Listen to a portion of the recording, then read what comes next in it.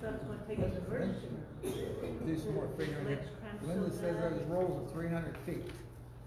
212 dollars a roll, so we'll need 2 rolls. We'll just figure $500 on the paper. Yeah, well, that's about what I figured, $500 that. Yeah. I bet. And then, if I haven't fun, I'll ask them, get a calculator, and I'll figure out what the stones and costs. We gotta tie you up or what? We gotta tie you up and slow you down. Yeah. No, my legs are stiff here.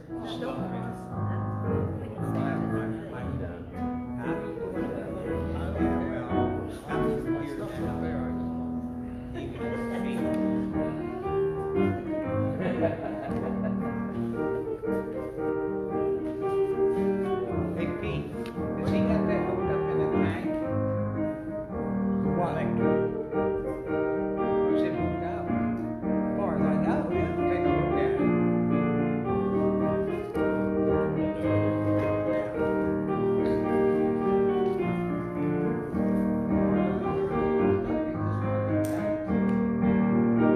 We'll take a while. I'll call him in the morning. See if we can get it. All right, good morning. Morning. Beautiful day in Pennsylvania. Amen. Good day to be in the house of the Lord. Amen. Number 215, my Lord knows the way through the wilderness. Christ also suffered for us, leaving us an example that we should follow in his steps. And looking back there in the back room, and the name of the little Bible school program is called A Great Adventure. And it looks to me like there's a path. Maybe it's through the wilderness, I don't know. But this would be a good song for them to think about as a theme song with their camping adventure out there. My Lord knows the way through the wilderness.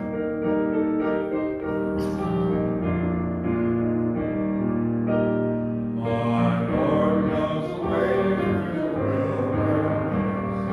All I have to do is follow. My Lord knows the way through the wilderness. All I have to do is follow. Praying for today to find all the way, and waiting for tomorrow. My Lord knows the way through the wilderness. All I have to do is follow. One more time. My Lord knows the way through the wilderness. All I have to do is follow. My Lord knows the way through the wilderness. All I have to do is follow. Praying for today to find all the way, and waiting for tomorrow. My Lord knows the way through the wilderness. All I have to do is follow. Brother Pete, you want to open us in prayer? Oh, Heavenly Father, again, we just can't thank you enough for another beautiful, glorious, gracious day in the house of the Lord. We do thank you, Father, again, for the man that you brought in his family, Lord, to present your gospel to us. Lord, we just thank you for this congregation, Lord, and we do thank you for all the hard work that was put in here yesterday, Father. Able bodies, Lord, we can't thank you enough for this. We pray for our country today. We do pray for all the missionaries out in the field and our military, Lord. We do pray for our leaders, Lord, as they need your touch. In Jesus' precious name, amen. Amen.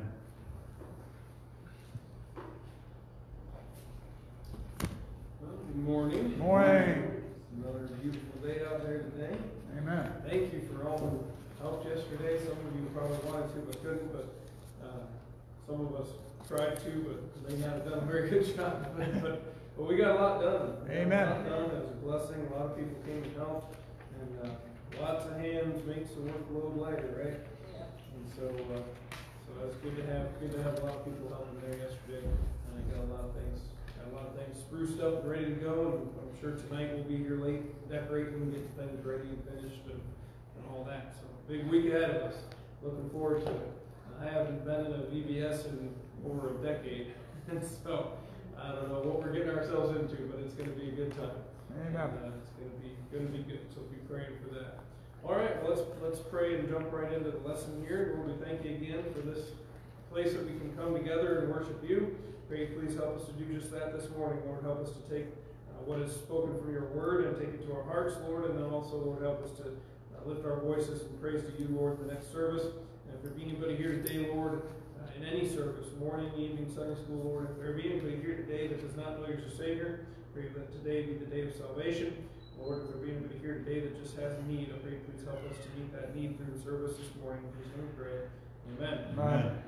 All right, so we're on verse 8. We're on the last verse of Psalm 101 in our little Christianity 101 course here. There's lessons out on the podium if you did not get one yet.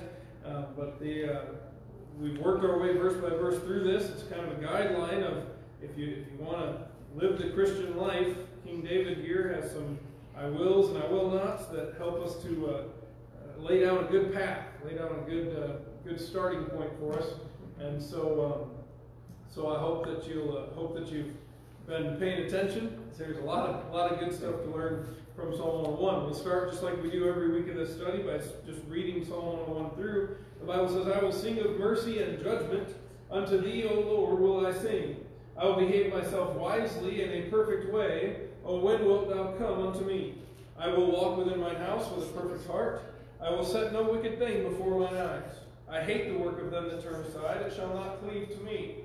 A froward heart shall depart from me. I will not know a wicked person. Whoso privily slandereth his neighbor, him will I cut off. Him that hath an high look and a proud heart will not I suffer. My eyes shall be upon the faithful of the land, that they may dwell with me. He that walketh in a perfect way, he shall serve me. He that worketh deceit shall not dwell within mine house. He that telleth lies shall not tarry in my sight. And then this week's verse, I will early destroy all the wicked of the land, that I may cut off all wicked doers from the city of the Lord. Most of these passages, most of these verses, we've split them in two, or we split them in three, and we've looked at the different statements, I will, I won't. But today we're splitting this verse all up into a bunch of little segments and kind of going word by word through it, trying to squeeze out every bit we can. Next week we'll have some type of a review to go over the whole chapter again, but it starts with I will. And many of these verses have started that way, but today I want to focus on those two words a little bit. I will. It's a personal responsibility. Taking personal responsibility in your Christian life, in what you will and will not do for the Lord, and what you will and will not do just in your day-to-day living. Because often, when it comes to our Christian living, we tend to at times put the responsibility for our growth on something other than ourselves. You know, this commentary will make me a better Christian. The Sunday school teacher will make me a better Christian. This music will make me a better Christian. And while study and learning and proper choices and all those things are great and they will help us, the final decision each day comes down to you and it comes down to me. The preacher preaches on prayer, yet he cannot force you to pray. You read about the power of prayer. Very good book, E.M. Bounds, Power of Prayer. You read that whole book through twice, and yet that book can't force you to pray. You sing a sweet hour of prayer, and yet a song cannot force you to pray. You surround yourselves with these things, and that's good, but it still comes down to you making the decision, I am going to pray. All those things help to get us to the point of making that decision, which is really essentially why we have our services the way we do. We have a service where there's a lot of singing and there's specials and everything's about the Lord, leading into a message that's about the Lord, hoping to get everybody into the right mindset to hear about the Lord. But no matter what we do, no matter how we prepare, no matter what songs we sing or what conviction we sing them with, we can't force someone to accept the Lord. We can't force someone to make a decision for the Lord if they're saved, to live for the Lord. We can't force that upon anybody but ourselves.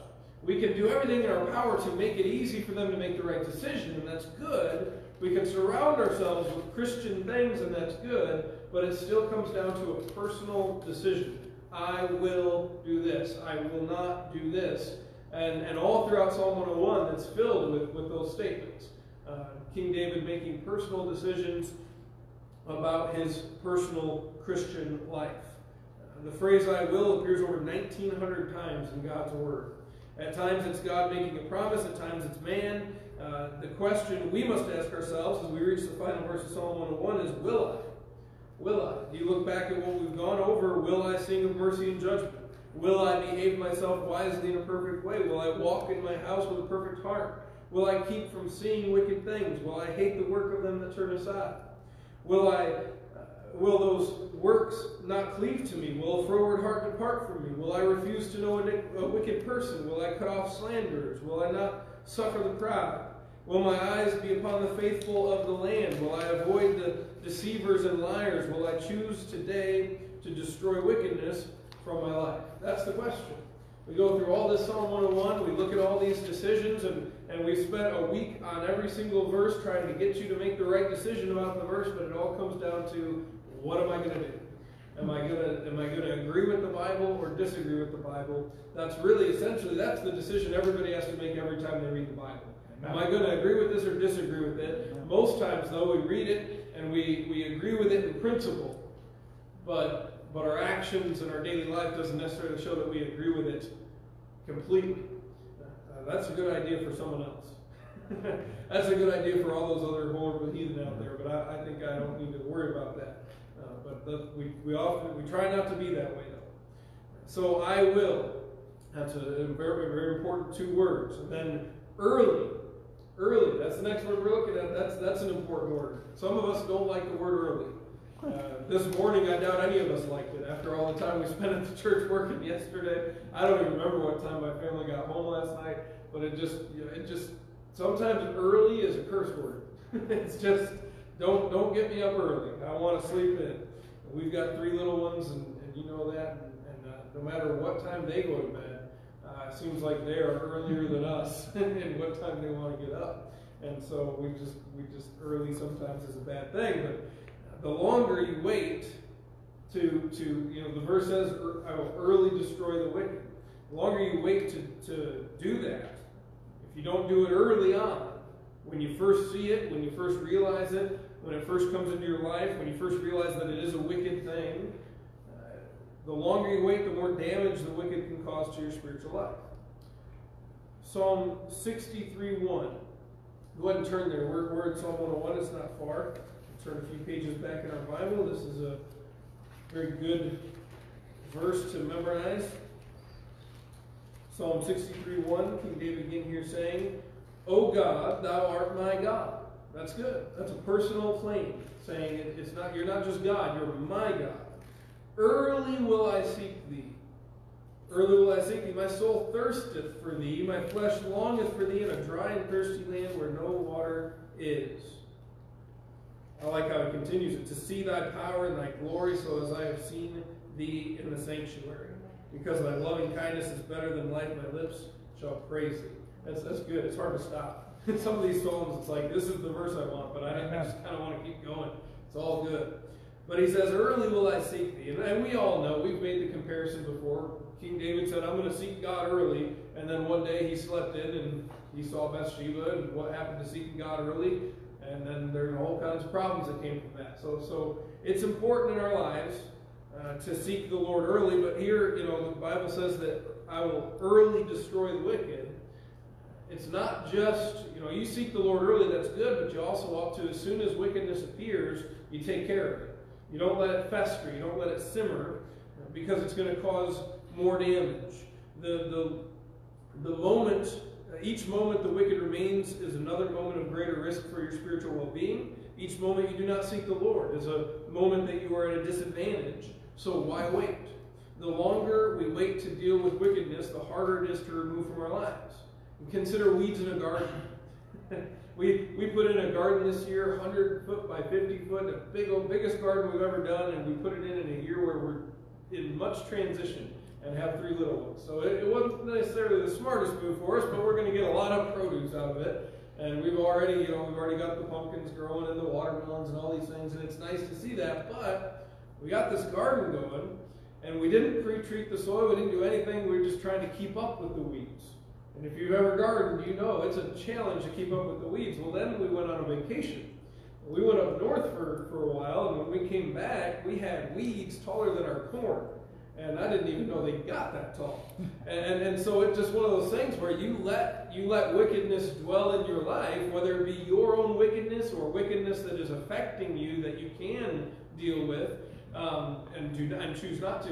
It's going to grow and it's going to spread, and before you know it, what would have been a very simple pulling of a little teeny weed, now it's two hands and pulling for all you're worth, and there's thousands of them, and it's just hard. It's a lot harder job to remove that wickedness from your life if you let it just fester and grow and start infecting other areas of your life.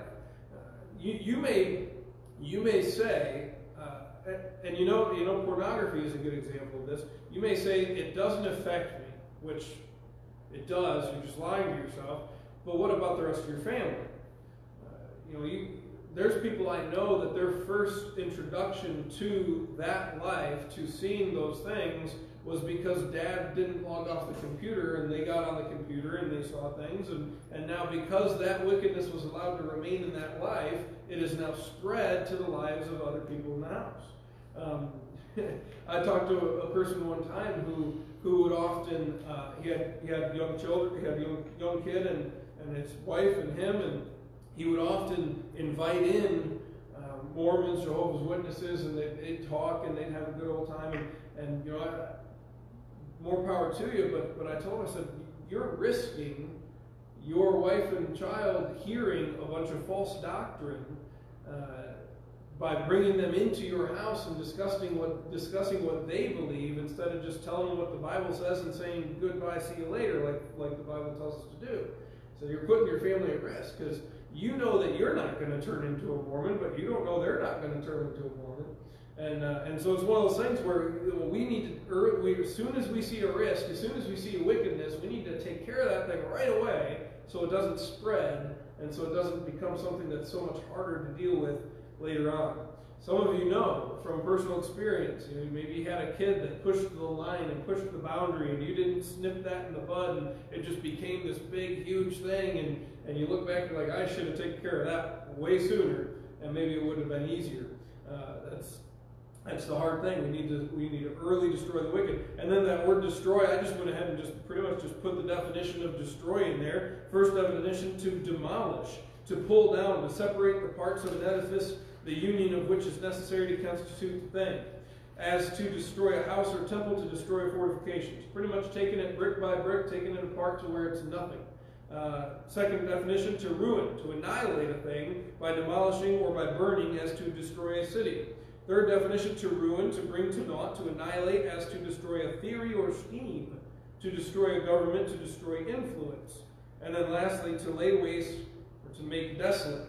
Now, today we do not destroy wicked people. There were several times throughout church history where I say the church, what I mean is the Catholic Church, would go and they would take some of these verses to heart, and they would think that they were Israel, and they'd have to go out and wage war against the infidels, and they would go and they'd destroy the wicked, literally, with armies and with fire, and the Spanish Inquisition, they burned people at the stake, and the Reformation, when people were just trying to get the Bible to the people, they'd burn them at the stake, and there was a lot of things done in the name of God's people destroying wickedness that was definitely not done according to the Bible. In the day of Christ, in the day of the church, we're not supposed to go and murder wicked people. We're not supposed to go and cleanse the earth of them living. We're supposed to go and give them the gospel so that they're no longer wicked. That's the solution. I know sometimes it feels like, well, maybe we should just drop a bomb and wipe them out and start fresh.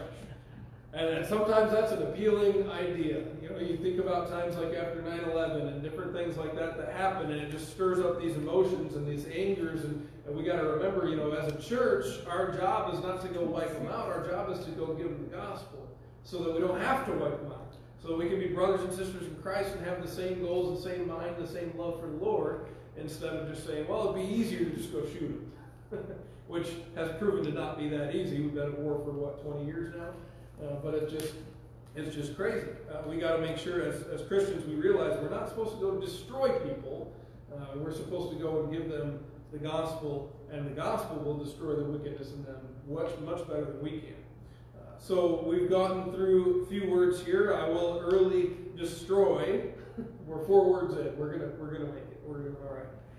All the wicked of the land. I think it's important that he says all the wicked of the land, no exceptions. When we're cutting out wickedness from our lives in an attempt to better serve Christ, we must not simply remove the influence of wicked people in our lives, but also the wickedness within ourselves.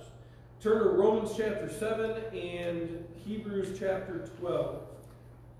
Romans chapter 7, Hebrews chapter 12. It's easy to look at others and say that's a bad influence, that's wicked, I'm not gonna let that affect me, I'm not gonna be around that person. That's good. That's good to see. It's easier to do that sometimes than to look inward and say, ooh, there's some wickedness in this heart that needs to be taken care of. There's some evil tendencies in my life that I need to take care of, or I'm going to trip myself up before anybody else has a chance to.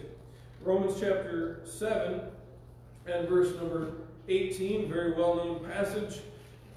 This is the Apostle Paul explaining in detail to us this issue of your own wickedness. Now then, it is no more Romans 7:18.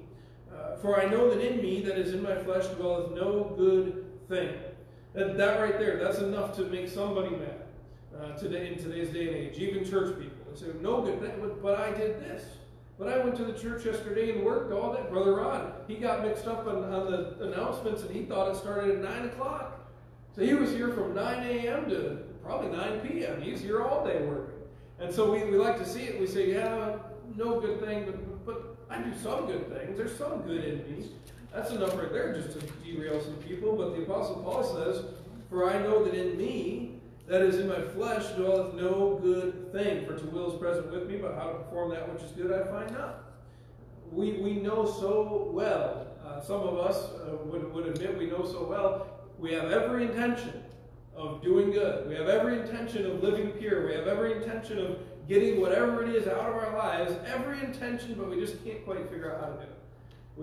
We just at the end of the day, we realize, man, I did it again.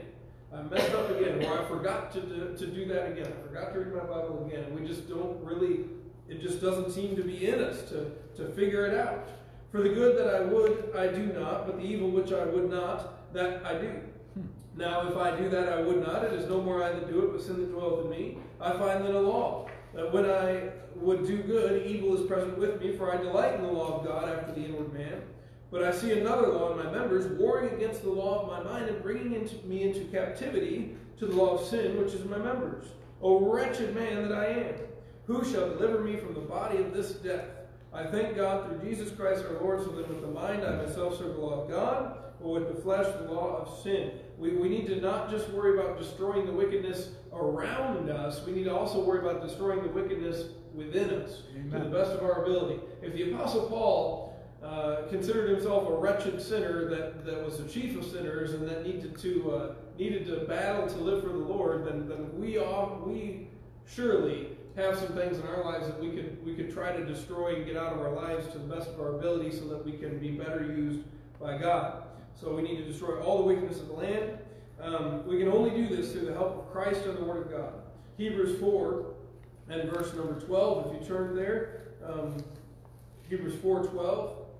The Bible says, for the Word of God is quick and powerful and sharper than any two-edged sword, piercing even to the dividing asunder of soul and spirit, and of joints and marrow, and is a discerner of the thoughts and intents of the heart. I want you to keep in mind that phrase. It's a discerner of the thoughts and intents of the heart. Now turn to John chapter 5 and John chapter 12. John 5 and John 12. I'll point something out here to you that's pretty important. John chapter 5, John chapter 12. So the Word of God is a discerner of the thoughts and intents of the heart. In John 5:22, we find an important verse here. The Bible says, for the Father, capital F, that's God the Father, judgeth no man, but hath committed all judgment unto the Son.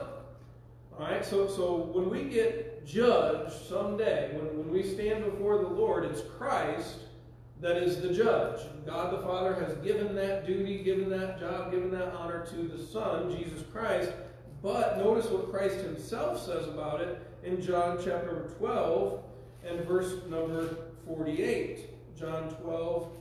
Well, let's start in verse number 46 for context here. I am come a light into the world, that whosoever believeth on me should not abide in darkness.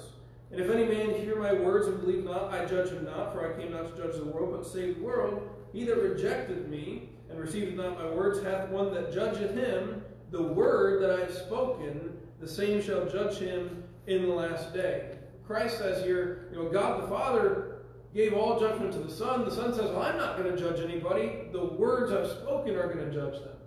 So Christ may be the judge, but he's judging based upon the Word of God. And so it's kind of nice. I like open book tests. In high school, middle school, college, you don't often get them, but sometimes you get that open book test, and it's like, you got to be a fool to fail that test, or just not care about the class, which sometimes. But that's essentially what we have here. God says, I'm going to let the Son take care of judgment. The Son says, I'm not going to judge you. The Word of God's going to judge you. And then God gave us the Word of God. So we have exactly what God is going to use to judge us right in our hands. It's like having an open book test. It's a good thing. So the only way that we can get this wickedness out of our own lives is we must examine our lives through God's Word if we wish to truly live for Him. Because what did the Bible say? The Word of God is a discerner of the thoughts and intents of the heart. And this is what we're going to be judged by anyway. So we ought to take this and examine ourselves based on from the viewpoint of the Word of God, not culture, not our church beliefs, not our religious friends, not TV, whatever. We need to look at the Bible and see what the Bible says. And if the Bible says we're wrong, we need to say, okay, yeah, I'm wrong. Not, well, let me just get a different version of the Bible that doesn't say that I'm wrong. That's a topic for another day. Romans chapter 3. Just to drive home the idea that when the Bible says something and we say something else, we're wrong, God's right. Romans chapter 3 and verse number 4. The Bible says, God forbid, yea, let God be true, but every man a liar. As it is written, that thou mightest be justified in thy sayings and mightest overcome when thou art judged. The Bible tells us in Titus that God cannot lie. God is true. The Word of God is true, and what it says about you and me is also true. And sometimes we don't want to admit that. Sometimes we don't want to think that it applies to us, but we read this Bible and conviction sets in, and that it's not the time to try and work our way around the truth. It's the time to accept it and say, all right, Lord, clean me out, clean me up. Yesterday, I think it was Miss Linda told me that the one desk that you had was filled with cement. Was that hardened cement? One of the drawers of the desk was filled with cement. I'll bet getting that out wasn't easy. I mean, I've worked with cement before, and I've worked with things. Sometimes cleaning something out is not easy, and sometimes you cause some stress and damage to the thing that you're trying to clean out. You think about our lives, especially something that's ingrained into us for years and years and years. You may look at somebody who gets saved, and after a year of salvation, you wonder why they haven't stopped doing this or why they haven't stopped doing that. It's easy for us who have been saved for most of our lives and never dealt with certain things to look at that and say, why aren't they clean yet?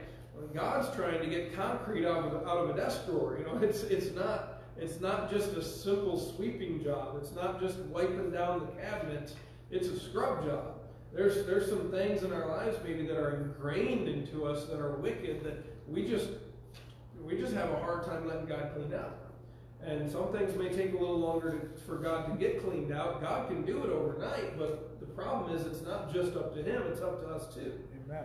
God wants to come in with the heavy duty spray and we say, no. That might irritate me a little bit. You got to come in with the light stuff. Try it with just water. Don't get any soap on me. And then we'll give the dish soap, but not the barkeep's friend or whatever that stuff is. That stuff will scrape your skin off.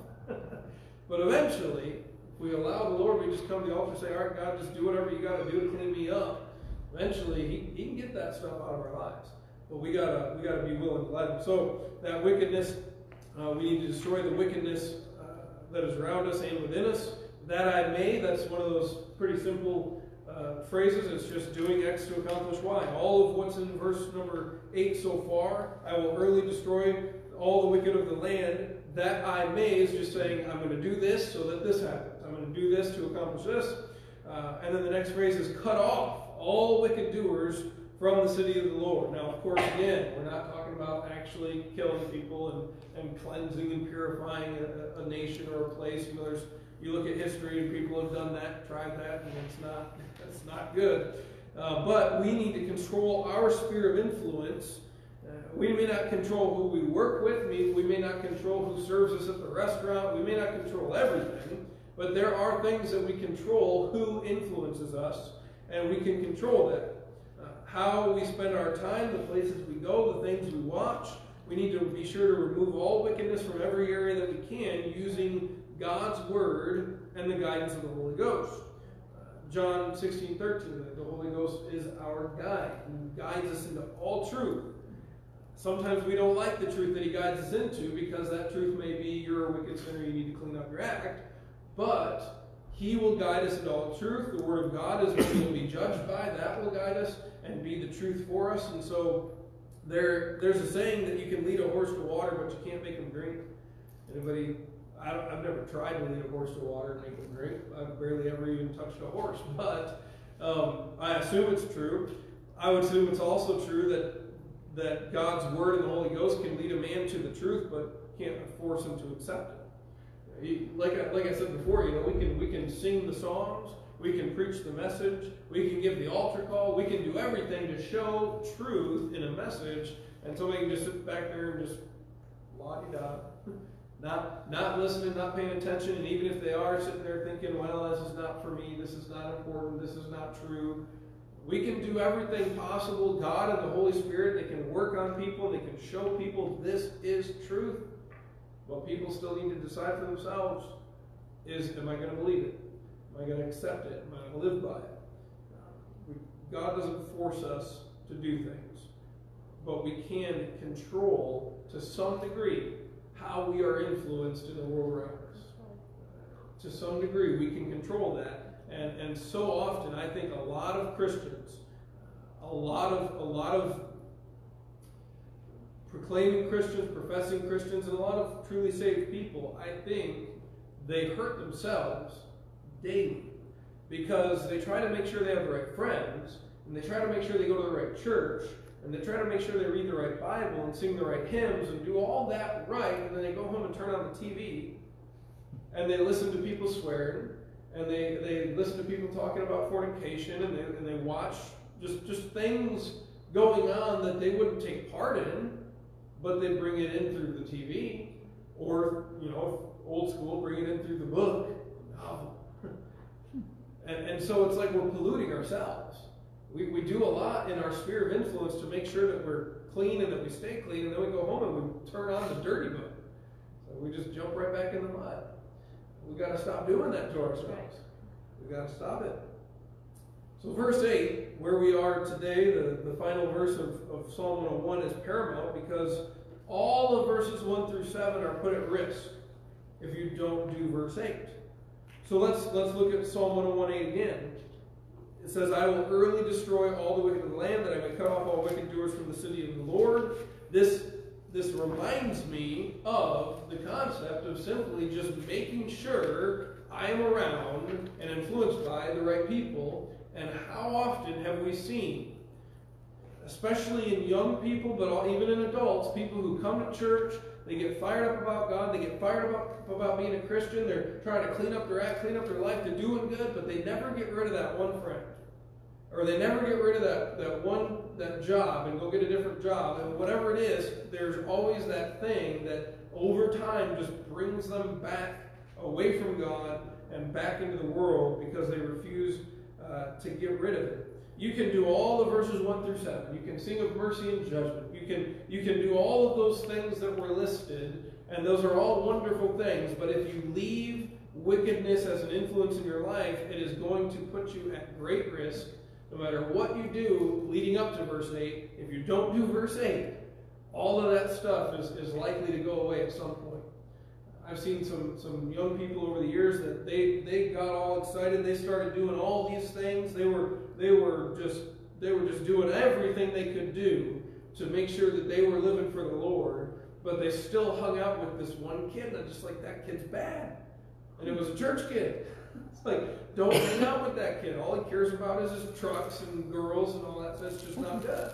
When I was younger, I had a couple of friends. I actually had my wife, before she was my wife, and another girl from the youth group sat me down and just pretty much told me I was an idiot and I needed to stop hanging out with these other two guys. And they were guys that were in the church and in the youth group and faithful, but they weren't good influences. And so those two girls, my wife and Stephanie, they sat me down, told me I was an idiot, and but they were nicer about it. But that's, it was the nice way for teenage girls to tell a teenage boy you're stupid. But they hand wrote me letters to explain everything. It was great. They showed an interest in me, and I realized they're right. These guys are a terrible influence. Just because they go to church doesn't mean they're a good influence. And so that was a very good turning point in my life, where I decided to change from following after and hanging out with those guys, and I started following after hanging out with Michelle. And so that worked out really, really well for me. But you can see where, as dedicated to God as I was at that time, and as sure of my destination of being a youth pastor and someday a pastor at that time as much as I was excited about the Lord, I could even see at that point, if I keep following these guys, I'm gonna end up away from the Lord. I'm gonna end up away from church. I'm gonna end up away from everything. And you can't allow that to remain. We gotta not make the mistake of thinking that just because we're a Christian and we attend church, we can never go back to the world. Colossians 4, Philemon verse 24, and 2 Timothy 4. We're going to look at someone, you might already have an idea who, but very important person in our Bible, because he teaches us something very, very important.